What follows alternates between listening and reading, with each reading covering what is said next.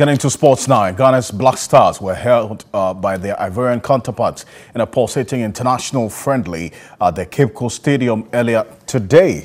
Both teams had chances to win the match. However, it was the Elephants who threatened the most. The team is now winless in their last two international friendlies, losing to Morocco and drawing against Ivory Coast. Run through the midfield. Just again couldn't sort out his feet quite well. No clean contact in trying to score from there. Kudus Mohamed tried to find inroads, but ball fell to Pate, whose drive went to goalkeeper Sylvian Bohu. Yeah.